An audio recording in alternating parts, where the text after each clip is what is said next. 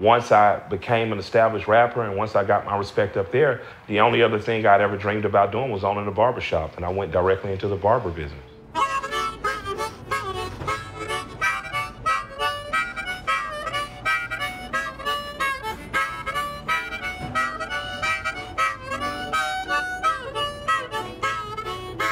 Move left, back on the right.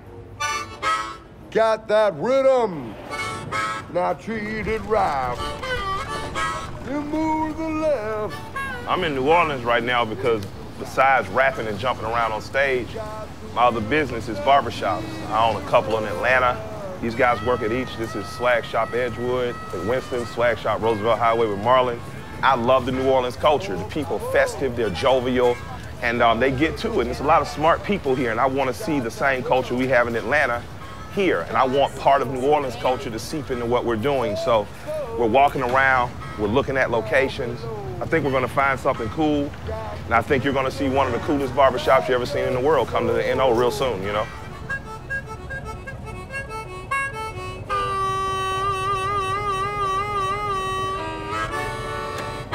Hey, Ken.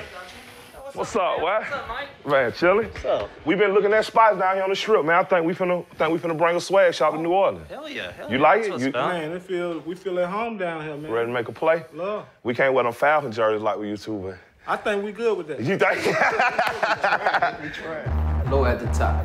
Okay. No problem. Man, you can handle that fun?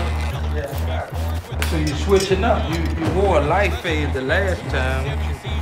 That's how the women's like it now. You know, our whole philosophy is men deserve to be shaved, washed, and groomed. And I think that a lot of times working class men can't join a social club. We can't go join a golf club. So we go to the barbershops to express our thoughts, concerns, laugh, joke about sports, music. You won't want to open a barbershop in a heavy metal city because nobody get haircuts.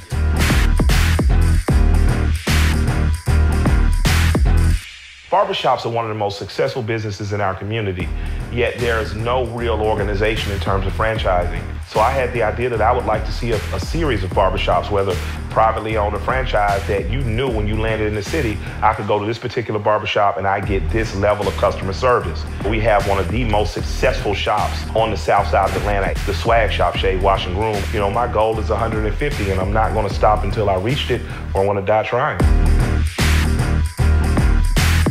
When you get in a barbershop, man, you really can't have guy talk. And some of it is absurd and ridiculous. Some of it is very serious and needed. But all of it teaches young men how to grow into the type of men the community needs. My community especially needs mentors.